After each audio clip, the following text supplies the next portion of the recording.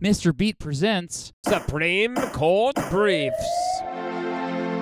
Piscataway, New Jersey, March 7th, 1980. A teacher catches two students smoking in a bathroom of Piscataway High School. Since smoking in the bathroom perhaps obviously went against school rules, the teacher took the two girls to the principal's office. Assistant Vice Principal Theodore Choplick interrogated the two girls. One of them admitted to smoking. The other girl, a 14-year-old freshman, later known simply by her initials to protect her privacy, T.L.O, denied that she had been smoking. Choplick thought T.L.O was lying, of course. He forced her to come into his office so he could search through her purse. Inside the purse, he found a pack of cigarettes. Next to the cigarettes, in plain view, were rolling papers, which he thought might be used for marijuana, so he kept searching the purse. He also found a pipe, empty plastic bags, a bunch of $1 bills rolled up together, an index card that apparently listed students who owed T.L.O money, and even two letters seeming to show that T.L.O was dealing marijuana. Choplick reported what he found to the police, giving what he found in the purse to them as evidence. T.L.O later voluntarily confessed to police that she had been selling marijuana at the high school. Based on the confession and seized evidence, the state of New Jersey charged T.L.O with possession of marijuana in the Juvenile and Domestic Relations Court of Middlesex County. However, her lawyer argued the evidence from the purse shouldn't be allowed in court, as it was obtained illegally, since this went against the Fourth Amendment of the U.S. Constitution. That's a law known as the exclusionary rule, by the way. The court allowed the evidence to be used anyway and found her guilty, sentencing her to probation for 1 year. She was also fined $1,000 and expelled from school, but T.L.O appealed to the Superior Court of New Jersey, but it agreed with the lower court, saying the exclusionary rule did not apply to school officials and they could certainly search a student's personal property. So T.L.O appealed again, this time to the New Jersey Supreme Court, who reversed the lower decision and sided with T.L.O. It argued the Fourth Amendment does apply to searches and seizures made by school officials in public schools, so this time New Jersey appealed, and the Supreme Court agreed to hear oral arguments on March 28, 1984, and then again on October 2nd, 1984. The big question was, does the exclusionary rule apply to searches conducted by school officials in public schools? The court said yes. Why, yes it does. But they sided with New Jersey. It was 6-3. Yep. So the court held that public school officials may conduct searches without a warrant as long as there is a, quote, reasonable suspicion. According to legal standards, a reasonable suspicion is less than probable cause, but it is still more than a hunch. It has to be based on specific facts. In the case of T.L.O, her having cigarettes was relevant to whether or not she was telling the truth, and Mr. Choplick had a reasonable suspicion to think cigarettes were in her purse since the teacher took her straight to his office. In addition, after Mr. Choplick opened the purse, the other stuff was in plain view. Plain view is a well-understood exception to the warrant requirement of the Fourth Amendment. So Mr. Choplick was not going against the Fourth Amendment, and that evidence could be used in court. In his dissent, Justice William Brennan argued that Mr. Choplick's search did go too far. Quote, when he opened the purse, he discovered the pack of cigarettes. At this point, his search for evidence of the smoking violation was complete,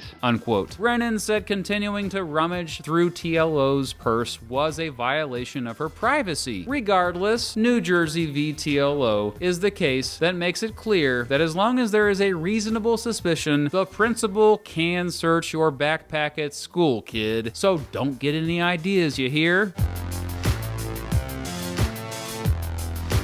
I'll see you for the next Supreme Court case, jury.